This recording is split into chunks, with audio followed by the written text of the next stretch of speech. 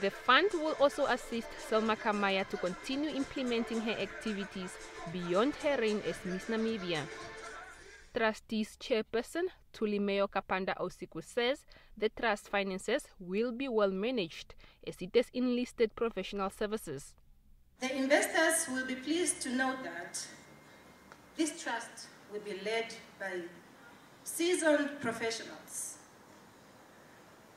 These are people who have passed the vetting process. You will also be pleased to know that the trust is registered with the Master of the High Court, and has a bank account with Bank Bentu, and also it has appointed auditors. Miss Namibia 2018 has set her priority on empowering the youth through arts.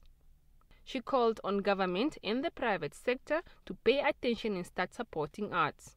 Apart from the fact that it will focus the youth's attention away from negative social tendencies, it is also a source of income.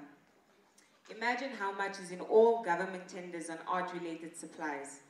This amounts to millions, but it all leaves the country as we do not spend our money on our own art. We should make use of local artists in all government institutions. We should ensure that all pictures and decorative art in our offices is not imported while we are having our own local artists. These artists are looking for opportunities and exposure for their art. A number of companies, families and individuals have made pledges towards the trust, while NBC pledges airtime worth more than $30,000. Evelyn Paulus, NBC News, Windhoek.